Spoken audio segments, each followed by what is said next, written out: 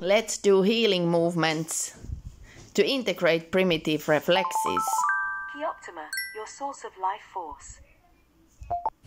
Movement 11, crawling. In the starting position, land supine, forehead on hands. The crawling movement of babies is crossover movement that has included arms and legs. If you move homolaterally, there is some hidden problem. Normally we move opposite limbs. Don't lift your behind from the floor. The crawling leg moves next to the straight leg.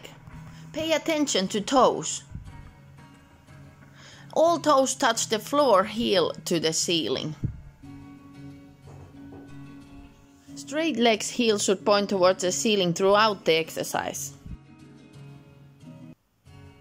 Movement is easier to do without socks.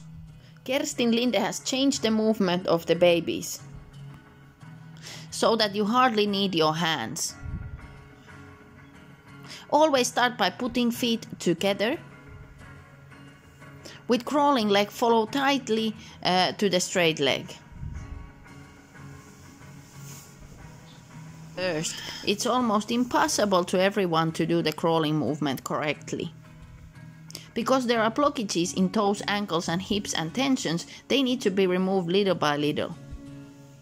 Because the exercise activates the pelvis strongly, it can cause strong psychological reactions and dreams. That's why all the movements are to be chosen carefully, and also how long and how often they will be done. Minja from Qi-Optima can make for you through autonomic nervous response testing a treatment program remotely. Qi-Optima, your source of life force. Unleash your nervous system full potential, integrate primitive reflexes.